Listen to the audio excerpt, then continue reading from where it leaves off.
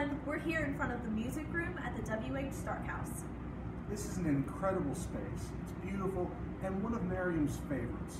And this space not only looks great, it sounds great.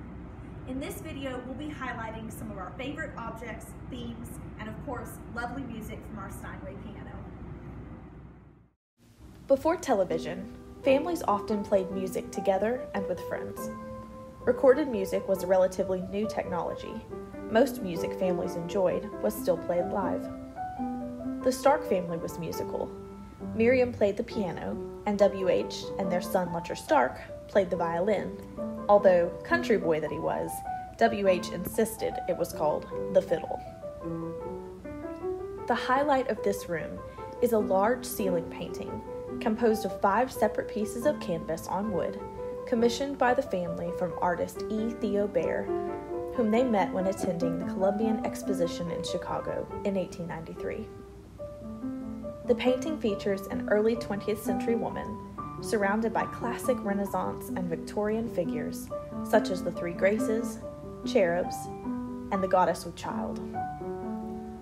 These same figures are carried throughout the room, seen in statues, painted on vases, and carved into wood.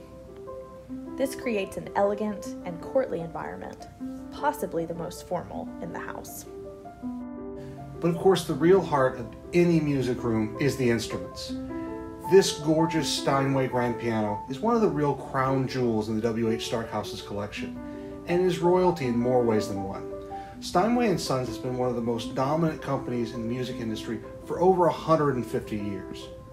Steinway was founded in New York in 1853 by a German immigrant. By the late 1800s, it had become one of the most innovative and successful music companies in the world. In many ways, the company created the modern piano that we know today. It remains one of the kings of the piano world, so much so, some argue its dominance has actually stifled the variety and further development of the piano.